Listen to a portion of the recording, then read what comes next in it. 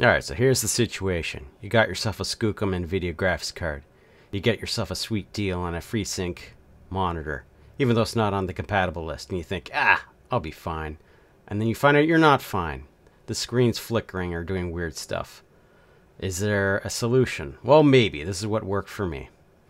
So first of all, make sure you're on the latest driver version, as it has the most up-to-date list of compatible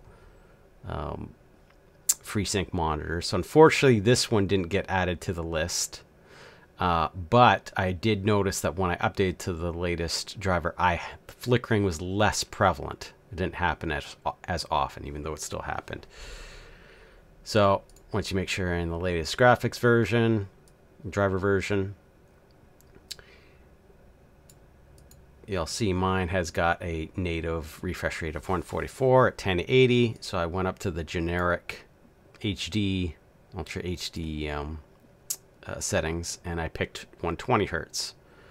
And then I went through the normal rigmarole of setting up gsync. So make sure it's enabled for both windowed and full screen mode. There we go. And then hit enable to force enable it.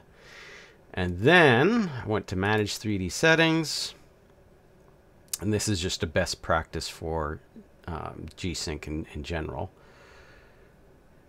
So I enabled max frame rate, and I set it to just a few frames. So this is something you want to just do in general whenever you're enabling gsync, is so that you stay in the gsync range.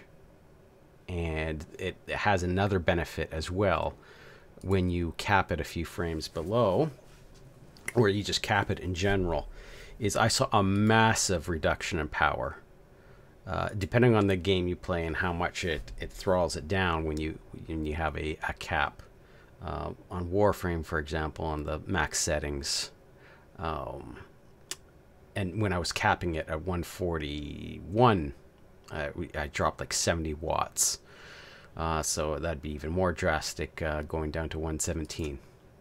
So with that, I've pretty much seen, I'd say 99% elimination of screen flicker.